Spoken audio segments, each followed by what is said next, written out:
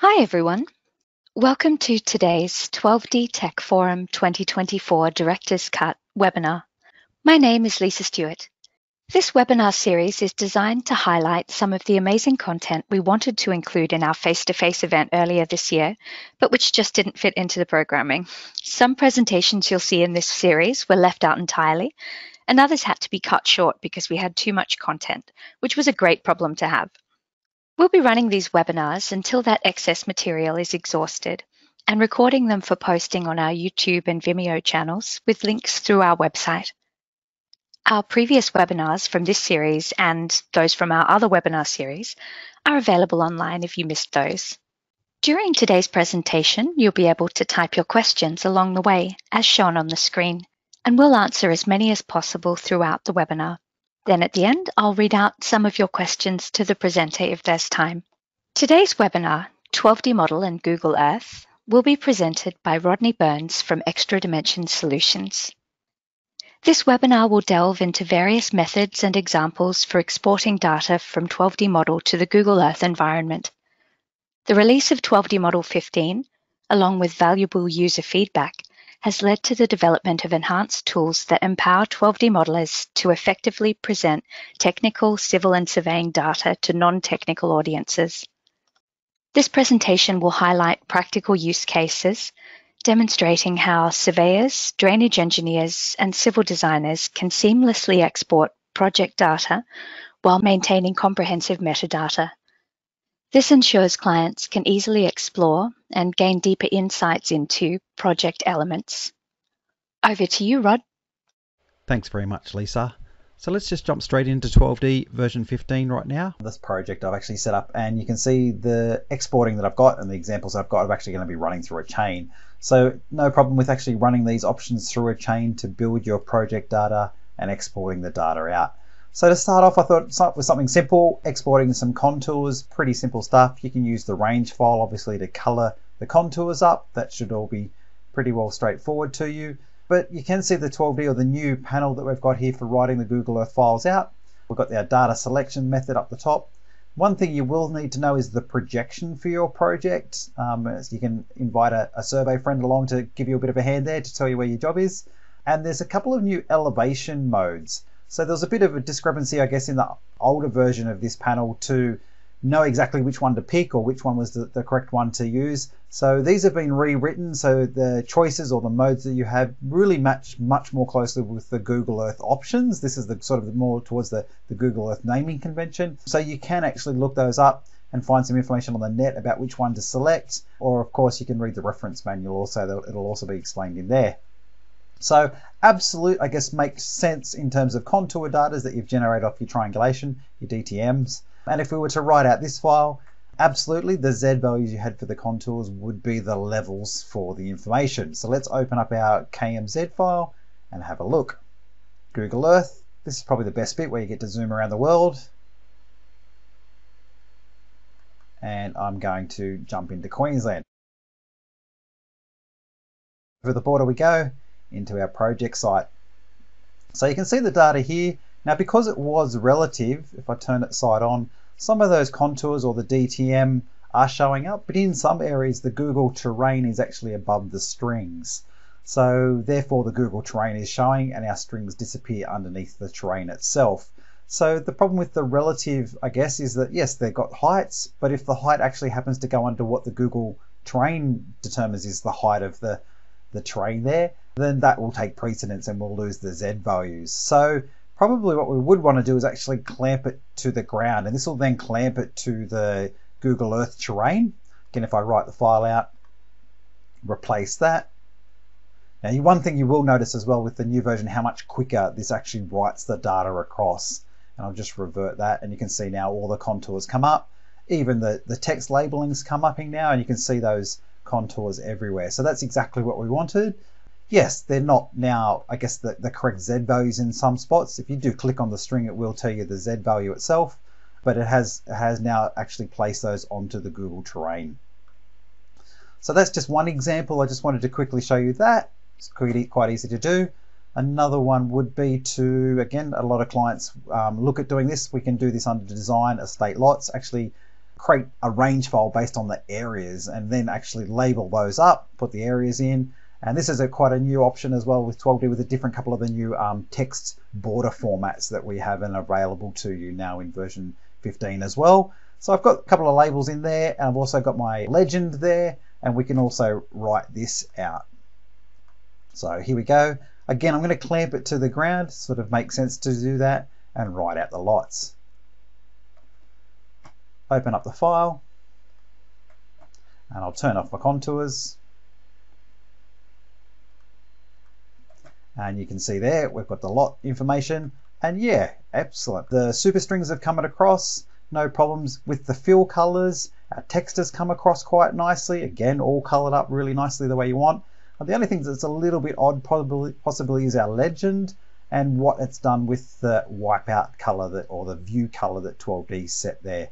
So obviously Google Earth don't have a view color as such, like what 12D has in terms of making it the view color and the wipeout on a raster image that you can definitely show in 12D. There's no problem there. So you will possibly need to pick, and I guess the question was whether do we pick black or do you pick white or do you pick something else? And in my case, I'm just going to change the fill string there to a shade of gray, not white or black, of course, go for something different again. So yeah, there's no problem with doing that, filling the string in or filling the super string in with the color there and setting that. And obviously when I write out the lots now, replace the file there, that would become the new background for the legend, no problem. Now the other thing you will notice is that the text that we sent out was drawn as fast text mode. Now when you first open the panel, it's quite possibly that you actually have the fast text mode as set to being on. It's on by default, but it's grayed out that you don't actually have an option to turn it off or on. It's beyond definitely by default, and unless you have this open SCAD software, it's a free software that you can load on your PC. But if you have that loaded, then you will actually have the option to whether you want to turn that on or off. Now, obviously turning it off, what that's going to do is actually send the text out, but it won't be sending it out as just single pieces of little line work, essentially. It will be sending them out and beautifying them a little bit. So it'll actually take the text out, it will render them into 3D models and basically make the solids out of them, keeping the nice pretty format of all the text for you. It does take a little bit longer to write out. But once it's finished, again, we can open up Google Earth and come and revert that one. You can see I've got the gray background now. And now the text isn't just simple line work. It's actually a little bit, I guess, prettier. But yes, you will pay for that in terms of the time that it takes to actually create that extra step and render all these pieces of text for you to make it a little bit nicer to look at.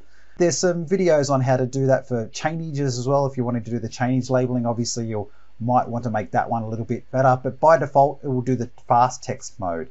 Now you might have noticed in Google Earth, flick back too quickly, that around the superstrings we actually get a border in Google Earth. That is also possible in 12D. It's just not set by default on any of your views. So by default, one of the properties for your view under the draw face edges, if I was to tick that box on, I'll get the same option inside 12D. That's been there for quite a while. It's just not on the view by default. So you have to turn that one if you do want to see the extents of your superstrings, the polygons that you've got there. So again, a bit of an example of what you can do with some lots. Moving on for our drainage friends. Drainage network, beautiful. Got some catchment areas, some overland flows and TC lines all displayed, and you can see our drainage network there. No problems, again, moving it and sending that out. This time I've got my data source as a list of models. Again, I'm clamping that to the ground, and I'll simply write that one out. Opening it into Google Earth, and I'll just turn off the lots. And excellent, there's my drainage network and my catchment area, so I can see exactly where my drainage information was. So you're loving that. It's pretty cool. The drainage networks come across. So those drainage strings has actually been converted to super strings and obviously draped onto the Google terrain, because obviously the drainage network would be underneath the surface. You wouldn't see them. So that's what's happening to them there. So it might be the case that you actually want to see the tri-meshes or the pipe network as a 3D structure. So I'm going to do that now. The other thing I didn't send out was the house catchment. So the person who's drawn this up quite nicely has got some roof catchment areas. So I'm going to send this model out on its own into a Google file, but I don't want this one to be clamped to the ground. One of the other options I have here is actually relative to the ground. And obviously it sort of makes sense. And when I've done that, I can actually then offset this from the ground. So I'm going to make it 5 meters above the Google terrain and write the roofs out. And you'll see these red roof areas will then be sent out. So let me just open up that. And you can see there now those roofs are hovering just slightly above the Google terrain. Looks quite nice. There's another nice step in here that we've actually got extend sides to ground. Ticking that box on, writing the file again, jumping back into Google Earth and reverting the file. Really cool. Those boxes are now transparent little red houses that we've just built there. So it's really quite nice and easy. Extending it to the ground will just make those those super strings filled, basically go down to the Google terrain there. So that's quite nice. There was one other step that I've missed, which was with these drainage catchment areas.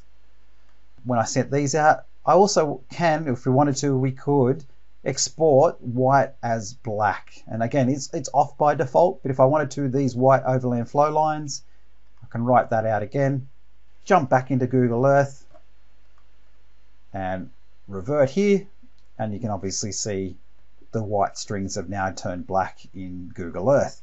Now, even though these are in two different files, I've got my roofs and my catchments, it's pretty easy in Google Earth just to grab the layer that you want, or the model, drag it down and place it into another file so that they're actually in one file together at the end of the day, and send that to, you can email that out to the client. So pretty easy to join them together. Again, if you need to export them, you want to tweak them slightly for each one. But again, the drainage network actually is just clamped to the tin. So what do we do for the drainage strings if we really want to see those in 3D? Well, the first step would be to generate tri-meshes from our drainage network. We'd get a new network of models, and that's the network of models. And again, all the attributes would go across. That's what I'm going to talk about now. I guess is once we've got in there, we could then it will automatically write all the string attributes. So now we've got all those pipe and pit attributes going across, or vertex attributes. If you do have a group of attributes that you might have used the attribute manipulator for, then we can actually obviously just type in the name of that group, BIM, digital engineering, or whatever you've used, and it will just take the attributes under that group and not all the string attributes. So if I write this one out, it will send out my drainage network as 3D tri-meshes into the Google Earth file. Let me just open up that one and close these ones down. Now the network's obviously underneath the surface, so we're not going to see that. So I just need to turn the terrain off. And now you can see very nicely for a drainage engineer is that their pipe network is actually floating in space. Probably might catch the water up there, I'm not sure. But yeah, all the tri-meshes have come across really nicely and display quite nicely there. And if I was to select one of them, all the pipe attributes have now come across. Now, normal, the 12D structure was pipe with a / to make the individual groups. Those / have just been replaced with a dot to actually come across into the Google Earth format. So yeah, there's no problem with sending out tri-meshes to the Google Earth. They'll just have to be relative. They can't be actually attached to the ground. The other thing to note when you are sending out tri-mesh information is that you can only pick a KMZ file format. It doesn't really make sense to pick the KML. Again, KMZ is a zipped file format, and it can contain one or more KML files, or a lot more information in the one file. So if you are sending out tri-mesh, you actually have to pick KMZ, and it is the default anyway. So there's some drainage information. For our survey friends, obviously we can send out some survey marks and also possibly some utility surveys that you might have picked up. Now this one, again, I picked the marks, clamping them to the ground, and this time I've actually unticked hide the point labels. So by default that one is on. I've just turned it off for this example, and what it'll mean is that the string names that I've got here will actually show up in Google Earth as well. So when I open that up, you can see now those labels for my PMs and my survey marks, they've actually come across and they're being displayed automatically. If that was if it was ticked, you would still get the vertex there, but it just wouldn't have the name shown displayed automatically. So that's the hide point labels. Again, it's on by default, so they will be hidden. You have to untick it if you want to see those ones. In terms of the utilities, yep, definitely could possibly clamp these to the ground. Again, a whole bunch of utilities. And what's been added and was actually requested by some of the users is if we actually can have some sort of a plot scale added as well. So this works very similar to the normal 12D plotting scale or the view settings. Obviously being at 2000, they're going to come out at this size in the KMZ file. Again, quite quick to write out those 2100 elements. It was quite quick to throw those out. So that's one of the things you will definitely notice. And there you can see all the services that have come out and the size of the text. The text line styles come out there really, really nicely. If you wanted to, we could definitely change the scale. 200, write that again. And that would be the same as what you would have been used to in 12D in terms of changing the plot scale on the view itself. So we can get those to interrelate if you want to, and we've used the same terminology there, so it makes a little bit more sense. Let me jump back here and revert this one. Happy days. There's all the line types as well, telling you what the different services are. So quite nice there. So that's the survey people taken care of, hopefully giving you a couple of ideas of what's possible with the survey information. Nearly finished. I guess the road designers, again, for the road designers, they're pretty happy, pretty used to actually creating the polygons again, being able to fill those in. Again, if you fill those in, we can write those out, providing a pretty nice little format to be able to look at. And I'll just open that in Google Earth. And there you can see our road network there, clamped to the ground, PMs and services as well. So yeah, just turning these off if you don't want to look at them anymore. So yeah, pretty happy getting there, quite nice with in terms of the look and being able to visualize what the client wants to see. Obviously, you could actually offer the client to actually install 12D View. It's also a free software that will actually just view your 12D project. They can do measurements, look at all your attributes, find the lengths of things, whatever they need to, offsets, all that sort of stuff they can do in the 12D View, and it's a free software as well, so you might want to offer that one to them as well. But one of the cool things that has been introduced into this version is something to do for our plotting, or basically for, again, anything to do with alignments or cross sections. You might want to filter these as well, but there's going to be a new option for you, and it's known as sections to Google Earth description. So in this case, I've got my model of my alignments or my center lines, and I need to pick my section type. In this case, obviously long sections. We could pick cross sections and also drainage block parameter files for the drainage people. Now I've just used one of the standard public works out of the 12D library to process that, and it runs through the alignments and basically does a plot of those. Now again, if you had have given them 12D view, you could have just created a view with what the plot looks like. But essentially picking that one, it's come to our long section plot. It's grabbed your standard plot parameter file that you might have set up. And we've utilized there. And it's gone and plotted it to a model. So what this actually does, it goes and uses one of the new plotter types. We put it under other Google Earth section plot. And basically it does a plot to a model. You'll never see it. It basically does a plot to the model, and it captures all that information and stores the attributes, or it stores the information back as an attribute on the center line itself. It's a step to do that. So that's what that does. It basically does a fair bit of information in the background. And what that means is when we come to write out the actual alignment string as well, so I'll go and write those out, open it up. There's my center lines. Here's my model of center lines. And if I still choose one of the center lines now, this road here, great. I've actually plotted the long section into Google Earth. So you can see that in there. Now you notice that some of the things actually have been changed. The title block has been removed, and there is a limitation, I guess. Let me have a look at this one here, one of the other roads, that there is a limitation on how much we can actually visually see of the long section. So the pagination's been set at 150. And it might be that if your road's a little bit longer, that there's actually multiple sheets that you might be able to flick through to actually see the length of your road design. So that's the center line, and a really cool option that you guys have now got to play with, of sending our plots out for long sections and cross sections and things straight out to Google Earth. It's quite a cool option. Let me close these ones down. And yes, it 100% works for your cross sections as well. So if I bring these ones up, works the same way. You can do a model list again, picking your plot parameter file, and then we can then write those out and clamp those to the ground. So as it does this, essentially it's put some attributes onto the cross sections or the strings, the long sections, whichever you're choosing to display, and it's called description is the attribute, and that's what 12D is then sending out into the KMZ file, and is then actually then generating the plot information within the KMZ or Google Earth environment. So that's important to know.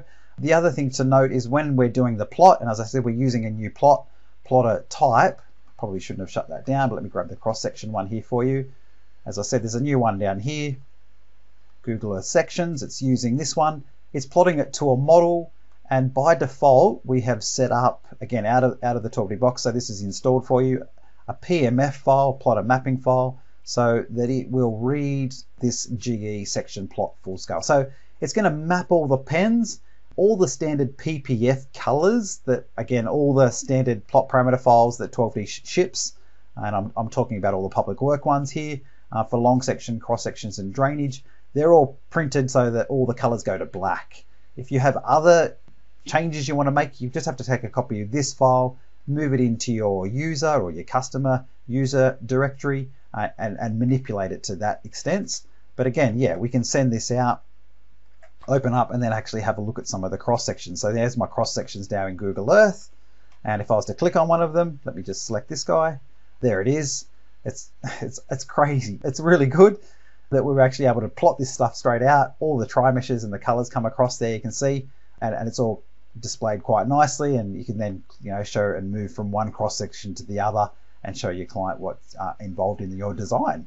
So again, really cool option for the new 12D users, I guess, if you haven't used much of the Google Earth option before. And I hope that really helps you on your projects or gives you a couple of ideas what you can achieve with your project. Thanks very much. Back to you, Lisa. Thanks for that, Rod. And I think we've managed to answer the questions that were sent through during the presentation. If anyone has any others, you're always welcome to email them through or shoot them through now. We'll be on for another couple of minutes. So the recording of today's webinar will be available in coming days through the webinars page on our website and on our 12D Model YouTube channel and Vimeo. Keep an eye on our emails and social media for details of future webinars, including the next one in this series, which will be Audi and 12D Model on the 7th of November, so Thursday of, 2 weeks. And if you haven't seen it yet, the dates for the 2026 12D Tech Forum have now been released for July 2026, and there's a special discount available on tickets to that for a limited time. So check out techforum.com for details of that as well. And if you need to contact us in the meantime, we're going to pop some other contact details on the screen. These ones are great using for technical support. And our general ones are on here. So if you want to email us or check our websites or anything. That concludes today's presentation. And thank you very much for attending, and we hope to see you at future webinars.